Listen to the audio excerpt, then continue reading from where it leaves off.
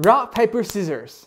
If you've ever played the game rock, paper, scissors, you probably know that each style, rock, paper, scissors, has its own strengths and weaknesses. In today's video, I'm going to give you a quick overview of the top 5 data structure that every software engineer should know, and what are their strengths and weaknesses and when you should use them. All right, let's get into it. Data structure number 1, arrays. Think of it as a container of a fixed length. Arrays have slots that can contain data, and each slot has a value called an index, which corresponds to the slot's position in the array. What's special about arrays? Arrays supports very fast lookup, or what is typically known as indexing. They also have a fixed size, which means adding things after the size has exceeded is very slow. They have to create another larger array and move everything over. When should you use arrays? Use arrays when you need quick lookup and you know how much data you need to process. Data structure number 2, linked list. In contrary to arrays, linked list has no fixed length, which makes it much better for storing data that has arbitrary length. The way linked list achieves this is that instead of a fixed container length, it has something called pointers. You can think of it as a chain of boxes linked together by glue. Each box points to the other box, and as long as you have enough glue, you can keep creating more boxes to attach to your chain. What's special about linked lists? It is very slow. If it wants to find data in the slots, it needs to walk through or traverse all the boxes to find the data that it needs. It will ask, is the data here? Checks, and then move on to the next one. Is the data here? Checks. Is the data here? Checks. So it does that for every single box until the data it's looking for is found. The other thing, lists take up more space because it needs to store metadata about the box and the glue itself. When to use linked lists? When you want to store data of arbitrary length and you don't need quick lookup, linked list is the tool for you. Third data structure, Hashmap, aka Holy Grail of computer science, aka dictionary. If you have a key, you can use the key to look up a value in your hashmap. The way Hashmap achieves this is it uses something called a hashing mechanism to convert a key into an internal key that only the map understands. In this example, let's say the key is hello. Using a hashing mechanism, it can convert that key into an internal index that leads to 5 in the map. What's special about hash maps? Number 1, it supports very fast operation on lookup, adding, and removal. It provides best in class compared to all the other data structures. How fast? It does it in O of 1 or constant time. Hash maps usually can be implemented using a combination of array and linked list. The downside is that for hash maps, you need to have a special sauce for hashing mechanism to ensure each key is unique and doesn't collide. If 2 keys do collide, there are hashing collision mechanisms like linear probing to resolve the problem. When to use hash maps? When you don't need data in any specific order, but you want to operate on them as quickly as possible, Hashmap is the tool for you. Next data structure, trees. As the name suggests, tree is a data structure that simulates a tree hierarchy. It has a root or a parent, and children that link to the parent, or the parents could link to the children as well. These are also commonly known as subtrees. The tree structure is very similar, which means they can be defined recursively.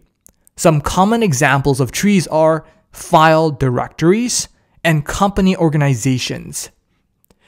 Special versions of trees are binary tree, binary search tree, and heap. What's special about trees? They're great for representing structure.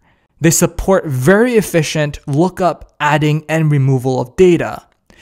They also represent great space savings as you can represent recurring relationships using the same nodes. When to use trees?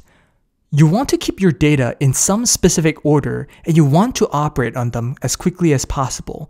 Now, trees are not going to be as fast as Hashmap, but it's still going to be a lot faster than the linked list. Whew! That's a lot of data structures. If you haven't already, hit that like and subscribe button. That will help me grow this channel and gives me a lot of motivation to keep producing videos like this to help you become a better software engineer. All right, quick break is over. Let's get back into it. Next data structure, stacks. Stack is a last in, first out data structure.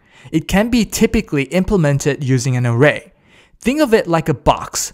You can keep putting things in it, and the first thing you take out is the last item that you put in.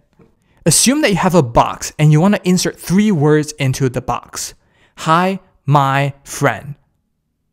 The first word that goes into it is hi, followed by my, followed by friend. The first thing that comes out of the box when you take it out is friend, my, hi. So the last output is friend, my, hi. When to use stacks. When your data requires some specific type of ordering, especially last in, first out, for example, getting your data in the reverse order that they were inserted, then the stack is the right tool for you. Next data structure, queues. Similar to stacks, queue is another data structure supporting ordering. The only difference is queue supports first in, first out, while stack supports last in, first out. Imagine you want to insert 3 digits into your queue, 1, 2, and 3. The output, or the order that they come out is, again, 1, 2, and 3, because 1 was the first thing that went into the queue. Here's a more concrete difference. Here's a more concrete demonstration of the differences between stack and queue.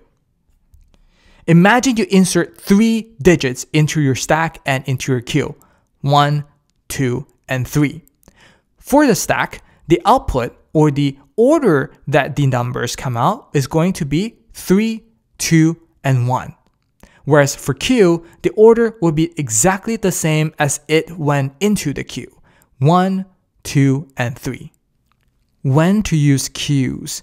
When your data requires some specific ordering, especially first in, first out, or getting your data in the way that you put them in, the queues are the right data structure for you.